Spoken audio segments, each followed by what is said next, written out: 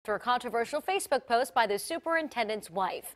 Dr. Erin Spence was tagged in the post. It read, "A little grainy, but so is life. Happy New Year to all. I hope this year is a wonderful one filled with love and happiness for everyone except Trump. He can go an expletive himself." School Board Chair Beverly Anderson told me on the phone the board has not had a chance to discuss the post, but she emailed me a statement. It said in part, "As the chair, I have to follow guidelines that only allow me to give factual information when responding to constituents on behalf of the board. The post you are referring to was not posted by Dr. Spence. His wife posted it without consulting him, and she is not an employee of the school system. Even though the post was not made by him, Dr. Spence has expressed his apology for the trouble it has caused and has reassured the board that something like this will not happen again."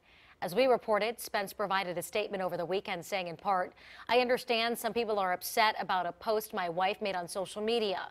I am rarely on Facebook, was not aware of the post, and was regrettably tagged without my knowledge. Her views are her own, and I apologize to those the post offended." He went on to say his wife deactivated her Facebook account because photos of their children were being shared online in response to the post. You can read both full statements right now on WAVY.com.